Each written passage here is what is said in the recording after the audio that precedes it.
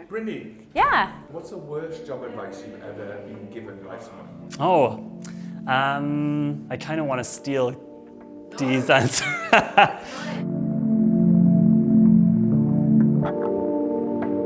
This is a really big one. I've heard it so many times. The worst job advice I've ever been given is people telling me that I really need to respect my value and always charge a rate if I'm freelancing, or never compromise on salary and always go for what you're worth. And if they're not going to pay you that, then you don't work for them. And I hate this advice, and I've never actually followed it. So maybe I should have, and I'd be paid a lot more.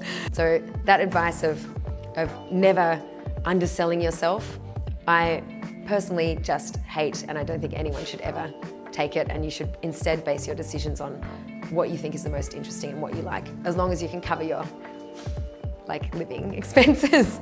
Back in university, I used to get told all the time that it's not what you know, it's who you know.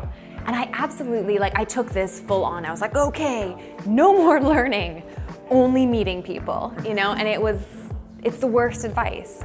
And then I heard, I don't know who it was, I feel like it was Seth Godin.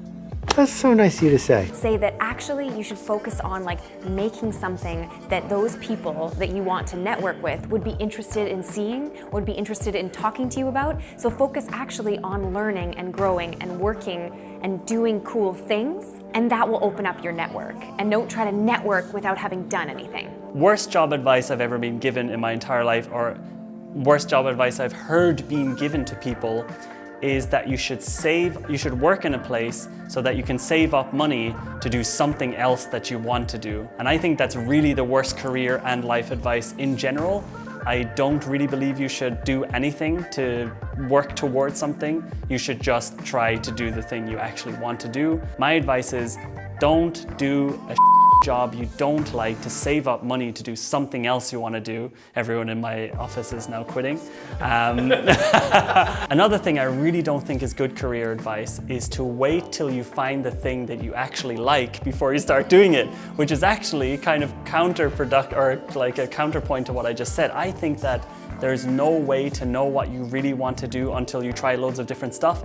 I thought I wanted to be a rock star, maybe I still do. I thought I wanted to be a filmmaker, but when I actually went and worked in the film industry, I realized I really didn't enjoy it, right? So I think that you shouldn't wait around to find the thing that you want to do. You should just start trying stuff and see what you actually enjoy.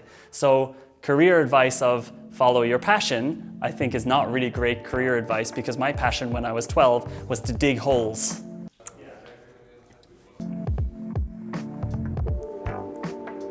Ha ha ha.